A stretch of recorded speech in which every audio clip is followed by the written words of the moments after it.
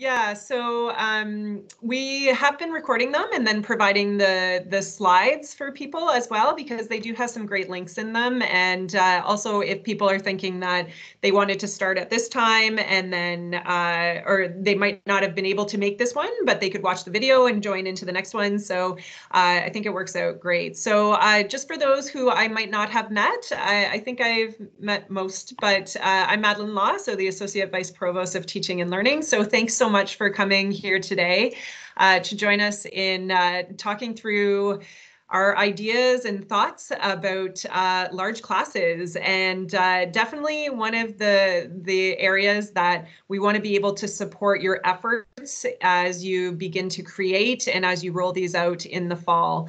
I have obviously my fabulous colleagues here from CBI with Julia and Lisa.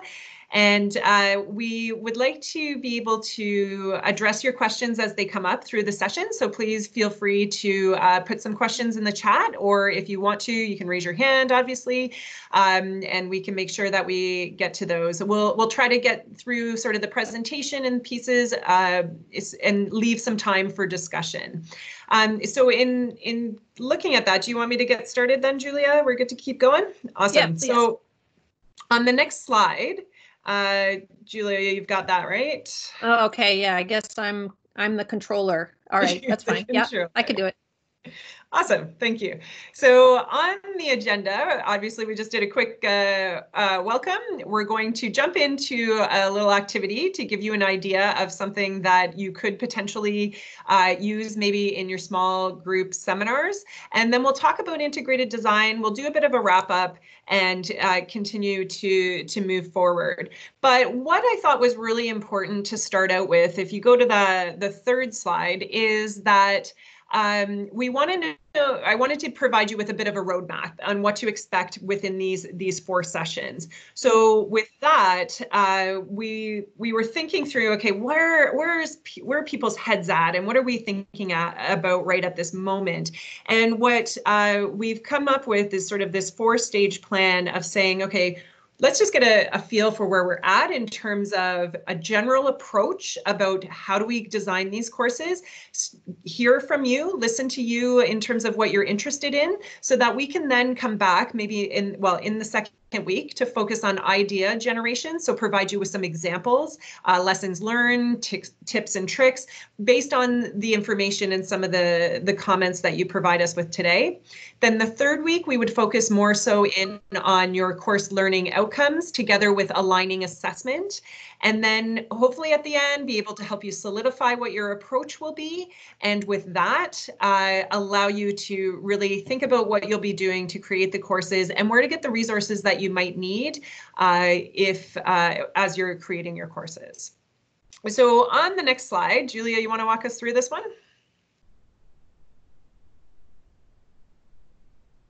You're muted. This is part of the EdTech bingo, so that you can cross that off, that somebody talked while muted. Hopefully we'll not get all of them today. So hopefully everybody can click this link. It takes you to our Etherpad, where we can do a collaborative editing exercise, which is good for groups of 40 or less. So we're at 33 people, and we just have some key prompt ideas, and it's great for kind of brainstorming and idea generation. A couple of you have used it already. I know that Andre has used this in his first year Mars course. So let's if you can click on that link, and it will take you over. Please let us know in the chat if you have access to chat. I'm sorry, Joanne, who doesn't, if for any reason you can't click that link. Is it working for everybody? I guess I'll go over to the Etherpad with you and see. Yeah, there's 20 people there already. Excellent. And you'll notice what's happening in there is that you each get your own color. So choose a new line and then just start filling in the sections.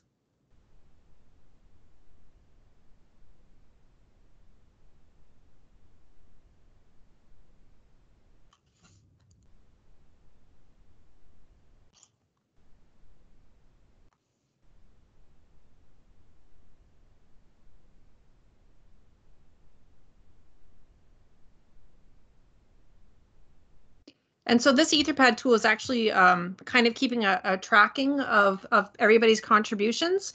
And so there's a back end thing that if you were to use it in your seminars as a way of collaboratively working on a document, it actually can report back who contributed what and how often. And there is a replay button so you could watch it get rebuilt. It's basically a very basic text-based Google Docs. I'm going to be quiet so you can actually think about the answers.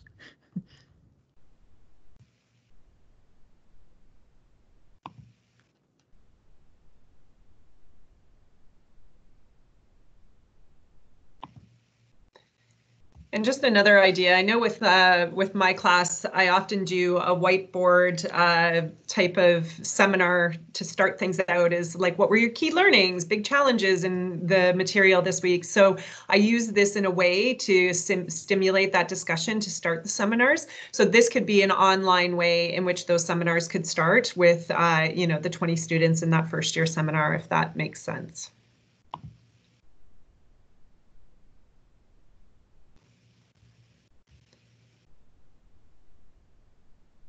All right, we got some interesting points here. So some people do have some experience in some of the online delivery or in a blended type of model. Excellent. All right, so in thinking through this, we'll be able to come back to this as well and pull some of the ideas and the things that we're seeing here into next week's session, where we'll talk about some examples and some tips and tricks to provide you with some ideas around what you're talking about here. The thought of delivering a course online makes you feel, and I think we are definitely seeing a range of being excited, being nervous, worried, stressed. I know that you're not alone. Let's put it that way, is that there is a lot for us to think through, but I definitely think collaboratively that we can do that. So in terms of reframing for online course design, as much as we would all love to just say, I'm going to take what I've been doing for, a number of years, and I'm just going to throw it into that online environment, we know that that's not an effective way in which to create a course that will allow you to achieve your learning outcomes in an online environment. Thinking about how we focus on these learning objectives, reimagining what that course assessment will look like, and we'll talk a little bit more about that, as well as really drilling down and being reflective of what are your need to haves. So what do you have to have in your course to ensure your students achieve the learning outcomes? And then what are those nice to haves that you might have had that you don't really need? And how do we bracket that? The idea of learner equity is really important. We need to think about accessibility. We need to think about those individuals who might be at home with their kids, who are, around them, and they're having to do care while they're trying to do a 3-hour lecture is probably not the most effective way and good learning experience. As well as having access to high bandwidth if they're in rural areas and maybe don't have the access to internet. Hence the reason why I'm at Brock, because my internet was terrible this morning. So I jumped in my car to get here to do some sessions.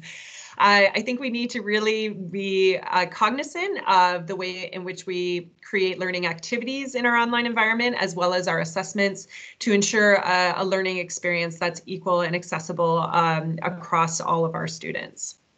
So on the next slide, we have here this idea of rethinking the contact hour. And for us to think about it being, often it's that 36 hours is a half credit course and whatever, 70 some odd for a full credit course. But really, at this point, we really want to be thinking about how much information and types of activities and assessments are required to ensure that the students actually achieve the learning outcomes. And I really like these two quotes here that I pulled from an online source, and I think I had it. I'll try to pull it up. It was a really interesting article. So what does being in class mean when you and your students have access to a classroom space for 24 hours a day? And so really what we want to do is think about outcome-based education instead of hours-based education. And if we can frame our thinking around that, then we will be able to identify what types of learning activities we should pull together in this online environment so they have that experience. Now we see that Chantal has a question. Would you like to unmute and ask that? Yes. Am I the only one not seeing any slides? Because I don't see, I just see like a gray window right now. Fascinating. We actually had that problem in the last session with one person. Are you on a Mac by any chance? I am. We're doing our own little internal research. It tends to be one of those things. It might be worth jumping out of the session and come back in, and maybe that will help to be able to reset that. But okay. If sorry not, for the interruption. I will try that. Thank you. No problem. We will make the video available together with the slides so that everybody can have access to those. Thank you. So on this one, well, and I see an interesting question here. How should I take into account consideration of Zoom fatigue in terms of the amount of information? And I feel that, I won't say Zoom because we don't use Zoom, but I am Microsoft Teams and life-sized out some days. And so with that, I think this next slide that we have up here around synchronous and asynchronous just hits the mark on that in saying, what is the material that you need to provide in it and can provide in an asynchronous learning space that allows the students to learn the material and the concepts that you would like them to learn? And what does that look like? And how can you engage in that space? And what is that potentially synchronous type of learning experience that we still want our students to have? Because I'm an instructor too, and I can't even imagine not seeing my students or not being somehow engaged with them on a weekly basis so that they feel connected to my course. We want to make sure we're not at Brock, I would say. We don't want to just take something in a can and put it over here and say, go do and send me your assignments, we'll mark it and you get the credit. We really have been hearing from students, and we see it in their tweets, in their Instagrams, that they want to feel connected to their courses. So what that connection can look like, it doesn't have to be 3-hour lectures that students are having to sit there and listen to. Instead, how can we chunk that material into 15-minute videos that are pre-recorded and put forward? How can we provide them with live chat experiences? So this is kind of that funny in-between ground of saying, within a 24-hour period, maybe on Fridays, every student has to go on and talk about one of their key learnings from the course. So it's a little bit synchronous, but it's asynchronous as well. So there's a little bit of that kind of middle ground. Or you have those live office hours that students can sign up for. You send them a meeting invite, and then they're able to to be on Microsoft Teams to see you and have that interaction. Julia, there's also, I know, with the Brock BU and the learning communities. Did you want to speak a little bit about that as well? Yeah, so starting next week, we're going to actually be partnering with A to Z to share what's happening as far as support for learners, so that that you can focus on the teaching and learning part of your course, and the technology and the sort of being a great online learner part can be part of learning services and building community. So we're going to having a session talking about that. They're calling it University 101, which you may have already heard a little bit about. So it's just an opportunity for you to tap into that, and hopefully maybe there'll be some components that you could pull in partnership with these with A to Z learning services that you could incorporate into your course. So it will be running through the summer to prepare them, but also it could be something that you carry on forward. And so we welcome you to, it's on our event system, please sign up. Excellent. So again, I think the key piece here is thinking about what can you deliver in a synchronous way that the students can do at any time, any point, and what are those pieces that are the really need to haves for you in terms of synchronous? How do we do that in a learner equitable way so that all students feel engaged but are able to engage in the way they are able to? So on the next slide, we just have this is the integrated course design. Yeah, I just want to add to the piece about the equity piece. Jason just mentioned in the chat that he has a student who has lost internet for 3 days. So it's a real issue. And the fact that Madeline, who you know, otherwise has lots of lots of access, has lost internet too. So we really want to be intentional. And part of that intention starts with thinking about what your learning goals are. So we're trying to simplify. This was what Madeline was saying before about going just back to basics, the need to have versus the nice to haves. So let's go right to what the learning goals are. Let's think about what kind of activities can support those learning goals and what kind of assessments and feedback can you be providing that can work in tangent to all of those things. And of course, these are situated in the situational factors. So what is the context? That's kind of what that first question that we were asking in the Etherpad, you know, our first few questions, which I'll go to the next slide, is, you know, knowing who your learners are, these situational factors. So we know that a student who's it's their major and is going to take it very seriously versus somebody who's just taking it because it's an optional credit versus a context credit. These are all different situations that will change the way that they approach it and how you do your design. So when we're doing the design, we want to think along Bloom's taxonomy. And so when you're thinking about your assessments, we want to go a little bit beyond the remember. Of course, remember is important. That's why it's the foundation of this pyramid. It's sort of if you can't remember the basic facts, then you're not going to be able to do the understand, apply, or analyze. But let's try and align, if I go back to that triangle, thinking about aligning our assessment to our learning goals to make sure that those things are working together. And even if that means building upon, you know, one assignment that goes towards another thing. And I'll just do another pitch for our assignment design session that's tomorrow. It's another way of looking at Bloom's taxonomy. This is hand drawn by Julia, but has all of the great verbs that you can use. So any of you who have been through our the ICAP process have had to pull out your verbs, but it is actually really helpful to think about what kinds of activities you're thinking your students will be doing to demonstrate what they know. Speaking of activities, so Madeline, do you want to speak to this? You had a...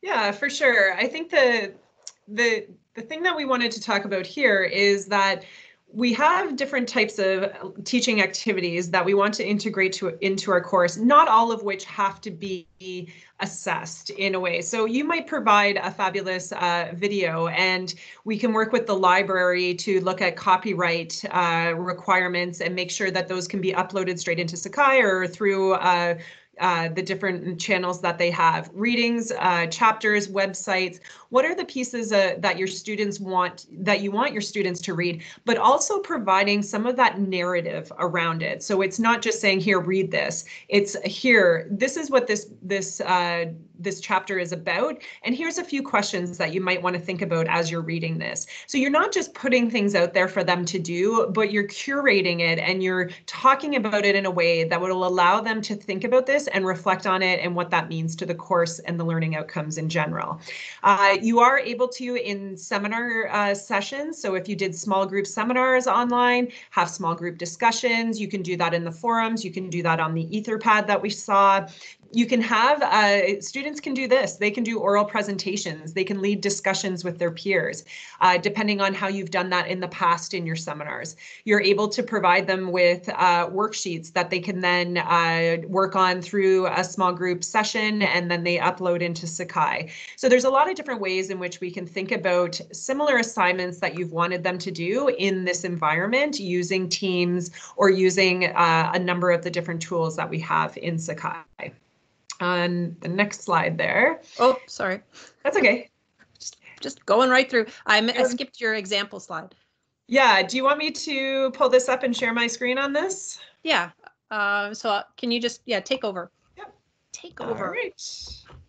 So one thing that people have been asking for are examples of how we have put courses together. So I have started to put together, well, not started, I have put together my, it's a master's level course, but I still think it has a lot of application. The assessments are just quite different. Can you see this now, Julia? It's good? Yep. Okay, so the way in which the lessons works is that you can have all of your information really curated right along the side here in different lessons. I'm doing a course where I look at leadership, and then I look at change, and then I look at leadership and change and organizational performance. So the way that I've put it together is I've created asynchronous lessons, and I've released all of the leadership ones, and then they have a major assignment that happens after that. Then I'll release all of the org culture or change ones, and then they have another major assignment and so on. So I've done it sort of in lessons that are in modules based on topic. And to do that, I've provided, and you'll see as you kind of go down, yeah, that's a lot of reading, but when you read through it, it's more so guiding the students to what they'll be seeing. So I always provide them with a bit of a quote, just, you know, something that I like to do. You can provide them with their own self checklist so they can just check in what they've done. And you can actually follow up on that as an instructor. I'd click here and show you, but then you'll see my students' names. So you can see who has done the checklist and engaged in those activities. You can make that part of the requirements of the course and say, you know, did Jenny always do everything in the module? And that can be part of your requirements. You have learning objectives. I put an overview. I always have a video. I have readings.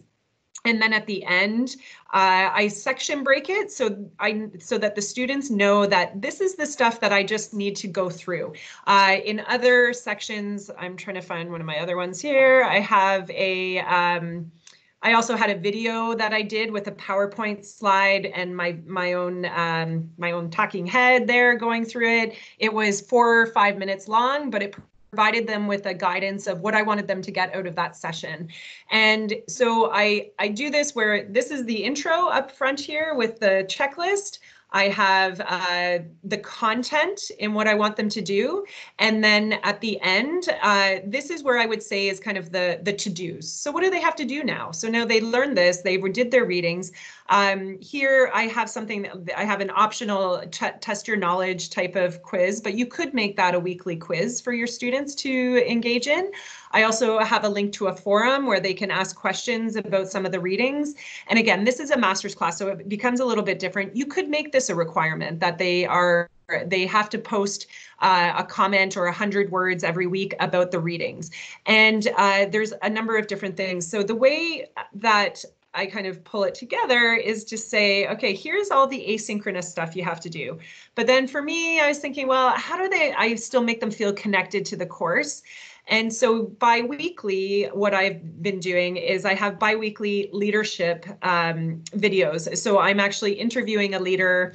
My course is about leadership in public health, so you can imagine that's a pretty hot topic. So I am interviewing leaders about their perceptions of what's happening in their leadership styles. So I have these lovely videos, and that's a way for me to allow the students to see a connection of what's going on in the course. They see my face a little bit because we know students are asking for that. And that is a helpful kind of way to keep them engaged and know that there's a face behind the course and it's not just a bunch of words.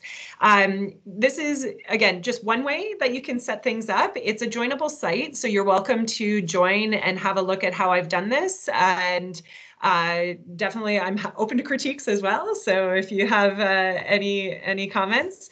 But it's something that, here, I'll just pull this down and you can share the PowerPoint now, Julia. Yeah, and Lindsay's saying that she loves the use of the checklist, which I think is one of the best features of lessons. So I'll say two things. First, that there is a lessons session on how to use lessons on Friday. So you're welcome to come join if you want specifically the how-to, but our flexible teaching and learning site also has a really good kind of short video on step-by-step on how you can create lessons.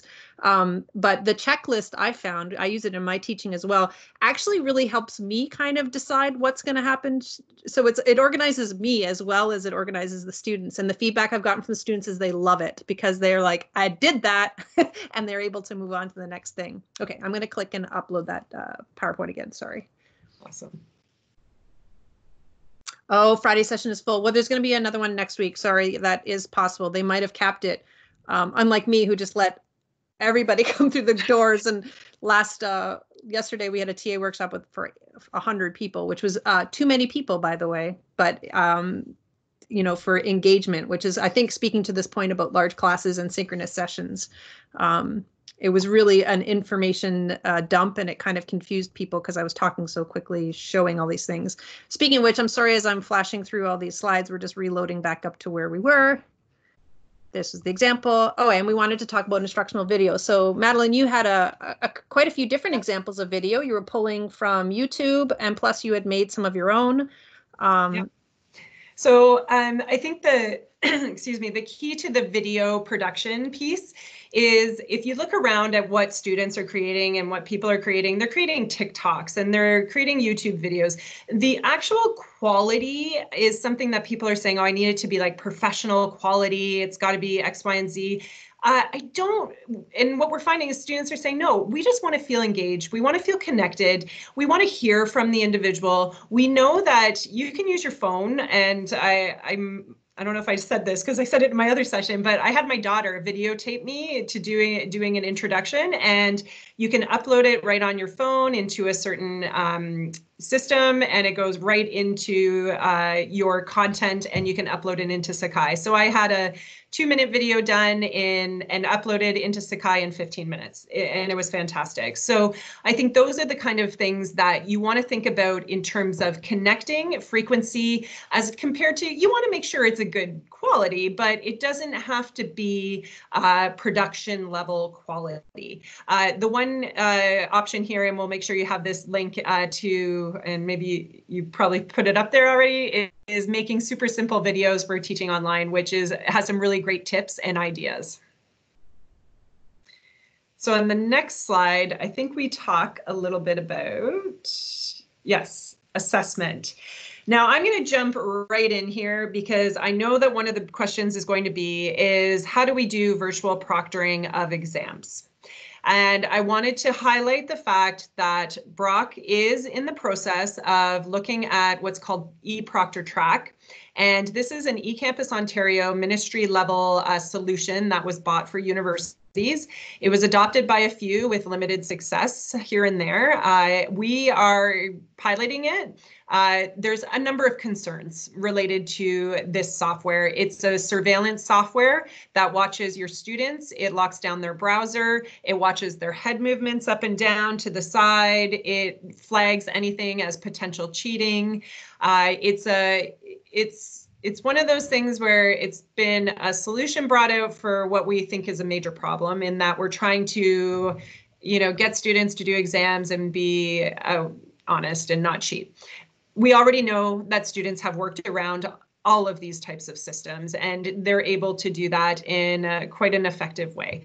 And so what we are doing now is we're still going through the pilot to see how this works, how it integrates with Sakai, what might be the user case around this, and we will be providing recommendations to the BPA to be able to take a stance around this. And I love the whisper from Netta about getting rid of exams. I haven't given an exam in years, but I get it. I know that this is one of those pieces that's important in some situations. However, I think the way we test just needs to be rethought. Is, how can we test in this environment where we ask a question that they have to go and search up, and they have to find it, and they have to Google it, and they have to analyze whether the information they're getting is the right stuff to answer the question.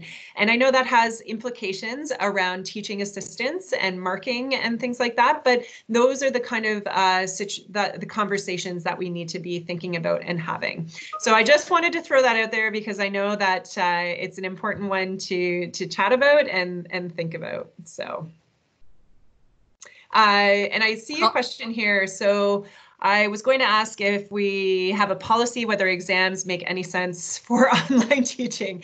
So I will say if it's open book, if it has the right questions, then it's you could still call it an exam, but it's an open book exam is really the sort of approach that we've been talking about and thinking through.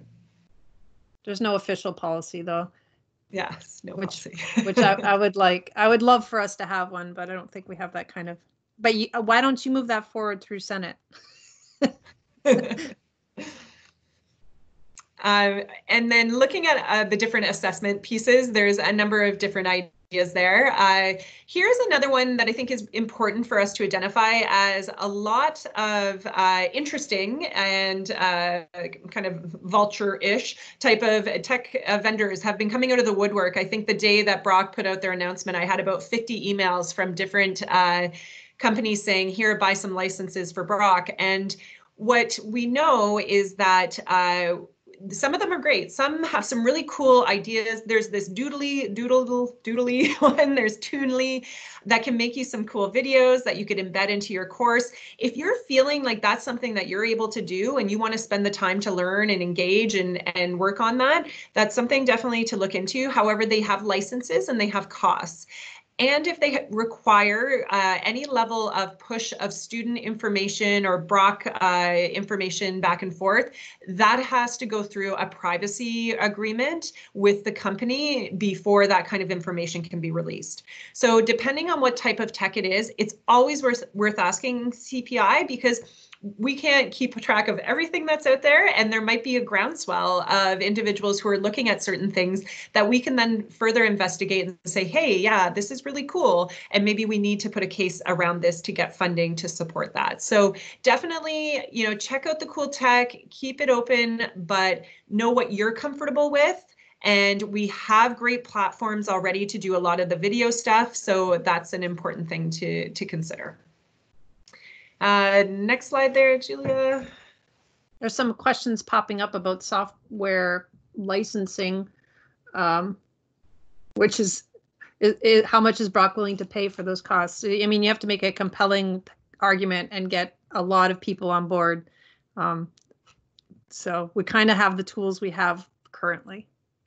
Yes, and so things like the ones that I was just showing there, I think they were like $20 a month for a subscription.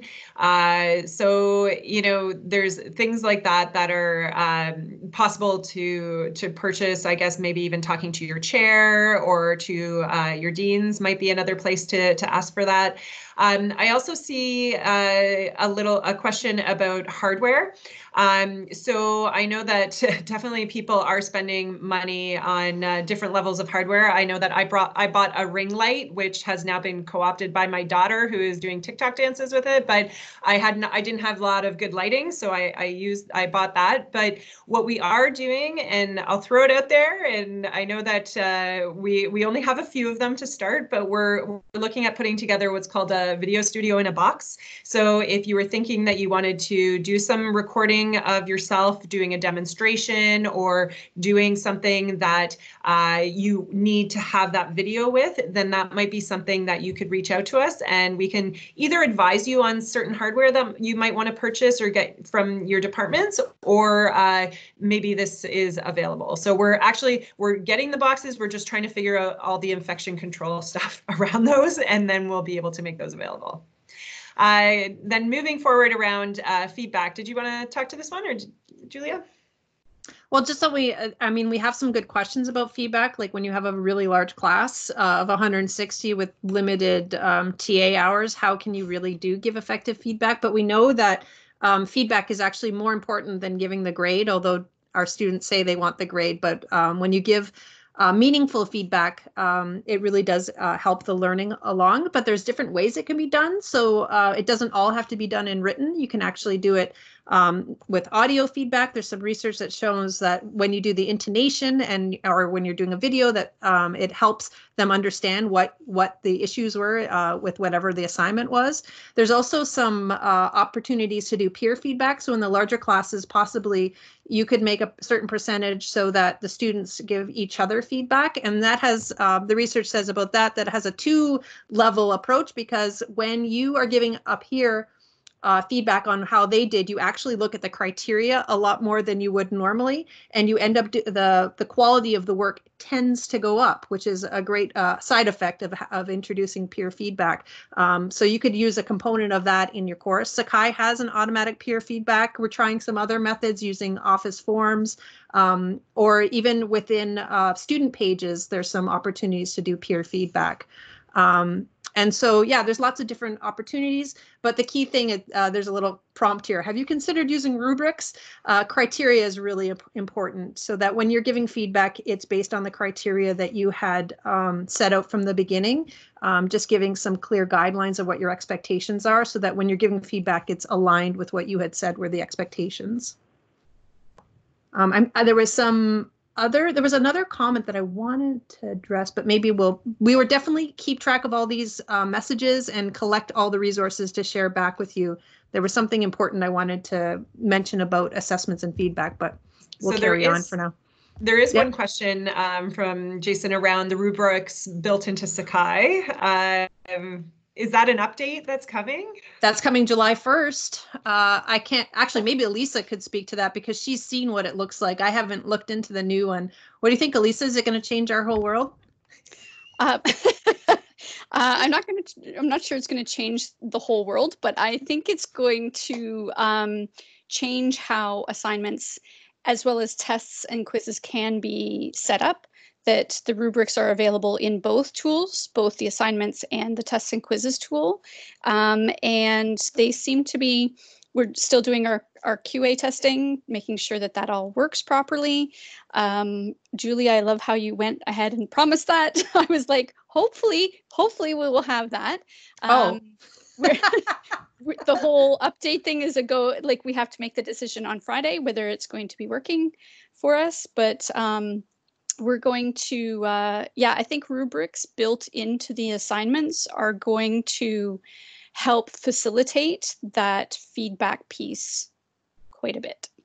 Yeah, and I'm seeing some comments about challenges with peer feedback, and I agree. I have had some pushback where it's been challenging to get either the quality of feedback, where it's not just like, yeah, great, or sometimes they're very harsh, and I found it to be really challenging. So it's almost setting up, how do you give good feedback, which is a great skill we can all learn. So that's something that we could probably explore more as well. The point was about the assessments, talking about how to design assessments, which is what is happening tomorrow, but you're right, there should be probably more. We're happy to talk to you on an individual basis too.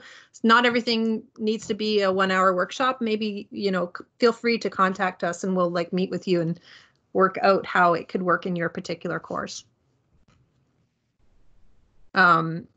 Yeah, I don't know how they work either, Roberto, and maybe I shouldn't even promise that the rubrics were going to be there. Apparently, I'm I'm being a little bit ambitious in the ideal scenario. So stay tuned. We'll let you know soon. So on this slide, we just wanted to highlight the supports that CPI and the provost and the deans and all of us have talked about and are working towards is the 2 instructional support assistants. So there's the online TA programming that Julia was alluding to. 100 of them showed up already to a session, and these will be ongoing throughout the summer. Even though students are not clear maybe what they are going to be TAs for, they are welcome to these sessions so that they're getting prepared. The instructional support assistants, hopefully that will be posted today, and from there we will have 2 individuals per faculty who are assigned 160 hours for 16 weeks to really think through and develop supports for TAs for online learning, and also to conduct workshops with a bit of a specific focus within your area. So there will be a needs assessment kind of survey that will go out to faculty to say, what are some of the things you want your TA to be able to do in your course. So I wanted to highlight this because as you're putting together your course design and you're thinking through what this is all going to look like in your course, keep track of what is it that your TA is going to have to do. Will they have to facilitate forums? Will they have to facilitate synchronous seminars with students? And what will they do in that? Is it a free-flowing discussion, or is it something that you're going to have very specifically set up? So once we know those kind of things, we'll be able to work with these instructional support assistants to help you create some of the resources that you'll need, and to prepare the TAs that will be working in your class. So definitely we know the TAs, especially in the large classes, are key to the success of the course. They're also generally going to be that first point of contact for any of the students. And so we want them to be really prepared and ready to engage, and do so in a way that, as the instructor, what you want them to be working as TAs. So definitely what we will be focusing in on in the next little while. There's some really great points about, yeah, I wasn't going to answer them. I was just going to bring them up for you to answer.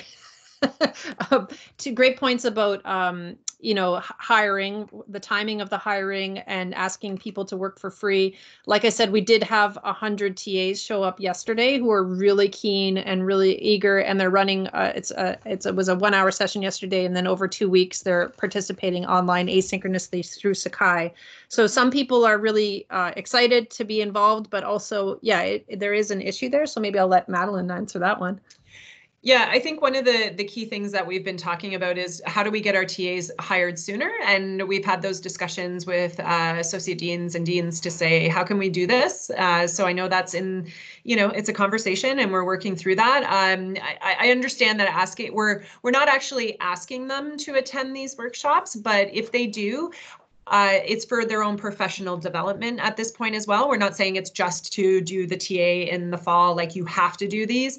What we have proposed as well is if we're able to allocate time within their hours of allocation to allow them to go to these workshops, and that would be definitely a good win to support their professional development. So that's really where we're at. I wish we could hire them now, and then that would be great, but I know that we have a lot of different constraints around those pieces. It was interesting because the steward came to the session yesterday, and they had advertised it through CUPE. So it's completely optional at this point, but they seem to be, they want to get ready for it. And Jackie, there were marker graders in there, and there are some very specific sessions coming up for TAs about marking and grading, so they can get that experience on how to do that from the TA perspective. It does depend on how much access you give them, so that is another thing. We try and give them the gamut of looking what it looks like from a student up to instructor access. Absolutely. Thank you. So I guess we wanted to leave the last 15 minutes for some questions, or to identify anything in the chat that we might have missed. You can definitely throw that in there again.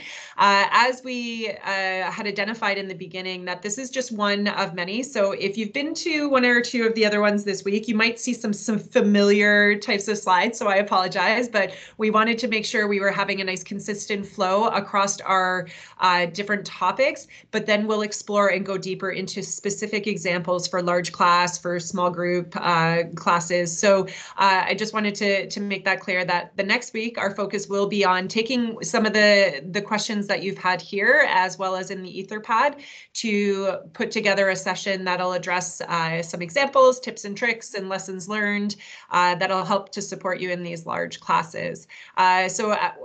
I guess that's all I really have to say at this point. We'll just open it up for any other questions and go from there. And we see some chat questions coming in, but also feel free to take the mic if you want to talk. Maybe we'll address Joanne's question about giving TAs. Madeline, how is that going to roll out as far as giving them the names and just being like, go see them for assistance? Is that the idea? So are we, sorry, I'm just pulling it up here. Are we allowed to give TAs the 2 names and email contacts so they can contact them? I haven't really thought that far ahead. I'm thinking that's really going to be a part of the model, will be, go to your lead TAs. They're going to be part of our team until about the end of October, because of we want to have that pre and during. So yeah, we'll talk about that, and I'll definitely get back to you on that one. Thank you, Joanne. Some good questions coming in. Yeah, excellent. So Rebecca, TA marker graders coming in September as new students, are they able to get training during the summer, even if they're not at Brock yet? So that's an interesting one, because I know I have a grad student who doesn't have access through an IT thing, Julia. We've been having this this conversation and getting earlier access. Well, as a student, though, if we accept them as a student, they do get a student ID, so they can access the systems using their student ID, which I said yesterday in the TA workshop, and then somebody said, you know, that that wasn't preferred, but I mean, if they want to and they want to sign up to any of the CPI workshops, they're welcome to, and they can access all of the resources through their student ID. So that might be a temporary measure. Otherwise, it's 4 weeks before the contract. I think is when you get your staff account set up, which is confusing for our new students because they technically will go through 2 different channels to get their courses. Right. There's a question about retaining ownership of pre-recorded lectures. That was Tom Farrell. Do you mean you want to prevent students from downloading and sharing them, or do you mean you don't want the university to reuse your material? All of the above. Okay, so you're a BUFA member. As a BUFA member, you retain IP. Nobody would ever use your content without your express written permission. But a lot of people, as far as student use, you know, like there's these Course Hero sites that people have been downloading material and uploading them. It's not really easy to do if you use our ecosystem, but anybody with enough sophistication could probably figure it out how to download it. I don't think that we haven't seen it happen with videos yet, as far as students are concerned. So I wouldn't worry about the intellectual property. That's by all means that won't happen. But the student downloading and reusing, there are some really tech savvy students who would know how to do it. It's not straightforward though. That helps. Okay, thank you. There was a question.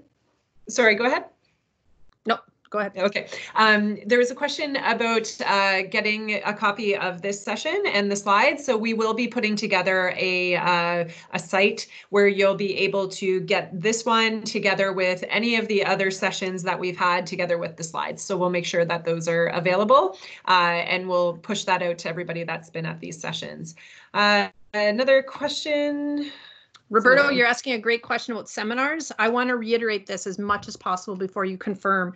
Please keep your seminars, even if you don't have anything live at all. Allowing you to have some kind of small grouping is really useful because Sakai is group aware. So even if it's just assigning the assignments so that you can allow TAs to only access Seminar 1 and Seminar 2 so that you can do the allocation of workload. So it makes it so much easier for you. You don't have to create groups. It's automatically created upon registration. So this is probably something I should say right from the outset. I would recommend it for even if you don't really have a lab or seminar that historically, just to maintain the group status so that you can allocate workload is really important. I would say as well around that is if you keep those seminars, because if students want to meet with their seminar leader, if they have a question about an assignment or whatever that might be, then that way they have that opportunity to meet with them at that hour because they should have that open. It should be scheduled in their system, in their timetable. And even there's some people who have never had seminars. I think Patrick was saying before, you know, you have a class of 160 and you only have marker graders. Even if you have those in groups to do that assignment, it's much easier to manage as far as from an instructor management, TA management role to kind of allocate who's responsible for what. And it allows you to do some smaller group interactions that not necessarily would be seminar-like, but you could actually create forums based on those groups or other interactions that don't need to be typically a seminar. Anyway, I would, if you have the opportunity, please put in a seminar. Yeah. Or lab. And Elizabeth, I might have worked with scheduling to try to make that happen for quite some time in the last month, but it hasn't really worked within their system, is what I've been told in their existing system. So essentially just keep it there, and what we'll have to do as instructors is communicate out how that time on the timetable is going to be used in our course. And that can be a quick little 30-second video to say, The only thing that is synchronous is our seminars, and you are required to do X, Y, and Z at this time.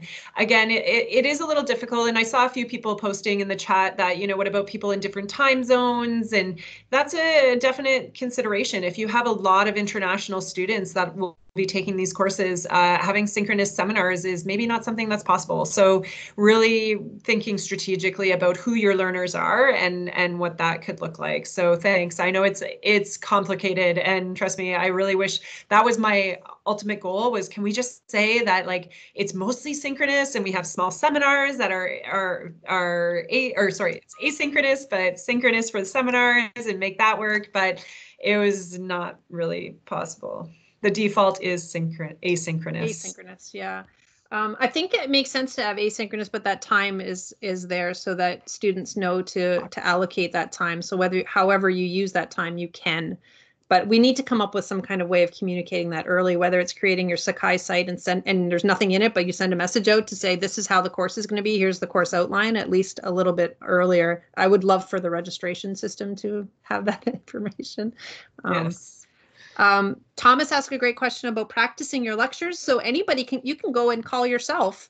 I do that all the time. I just go have a meeting with my own self, and I practice presenting, and I can even do a recording of it, which is kind of cool. So I've tested and done my own feedback to myself, like, wow, that needs some work. So Teams is a great way allows you to do that without having anybody else in your meeting. I didn't know that. Thank you. It's a really easy way to make videos, actually. I mean, your bandwidth has to be good is the only thing. Yeah. Definitely. Excellent. Any other questions? Thanks for coming, Raymond. See you later next week.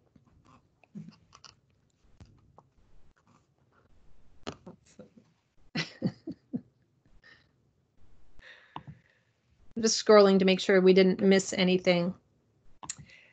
So, okay, so there's a couple questions people are asking about so this recording is still going on. When it's done, you'll actually get a notification that it's been done, and it'll be in Streams. And when you click the link, it will take you to Streams. And so as an organizer, I think, actually, I'm not sure who the organizer, I guess Wanda. Yeah. Will have the power to change all the details about who it's available for. You can actually download that video. So what I've done for my video and what we're going to do for the ones that Madeline's done so far is we're going to re-upload them somewhere to be more public. So by default, only the people in this meeting can see the video. So that will happen for your classes as well. Only people in your class can see that video. When you go to stream, you'll notice that some people have made their videos open to the world, which is kind of interesting, actually, to see what kind of lecture videos are happening. But those ones, so they change the settings to be available.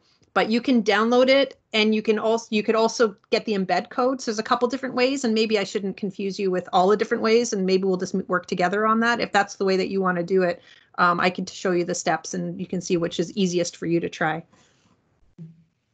Yeah, and the question around making videos in Teams, that's actually how I've done some of the expert interviews that I did in my course, is that I actually call them, I just start recording, we do a little thing, and then I save it as a file. And interestingly, when I did the interview, I didn't know this when I did it, is that I would just see their face there, but then when I downloaded it, I would see myself and that person. So they would see me asking the question and then the individual answering it. So that was a really nice kind of feature. I didn't realize that would happen. As well, I would like to just also put in the plug around the accessibility aspect of this. I don't know if people have used this in Teams, but you can turn on the captioning features. Can we do that on this one? Where is that? Live captioning. So you can turn on, when you go to those three little dots, you can click that and go up to turn on live captions, and that will happen right there. So if there is a requirement in your class, or as just good practice and aligned to universal design principles, it's a good thing to do so that your students might be reading that. If maybe there's lots of noise going on, they have to mute something, or they just want to read it instead, then that's something to consider. Seeing any other questions? Yeah, so Roberta, it's a two-step process. I've gotten feedback from people that they don't like it when I show too much screen stuff. So I will show you individually how to do that. And I'll put some, maybe we'll put some instructions online so that I can just send you a link. People have found it very confusing when I start jumping around. Just click here and then click here and then go over here and then up here. It's really simple. So I promise I'll show you how to do it.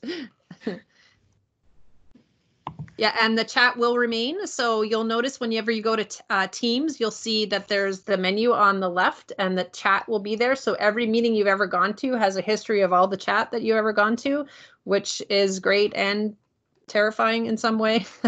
I've just seen like the hundreds of meetings I've gone to, which is amazing. But yeah, it persists. So all the links that we've been sharing, they're always there, so you can go back and revisit, which we will do to make sure that we can answer all your questions and gather all these resources together for you. Okay, so all the people are running off. I just want to say a hearty goodbye. Thank you so much for coming. It was lovely to see you. I hope you're all well. And we can still yeah.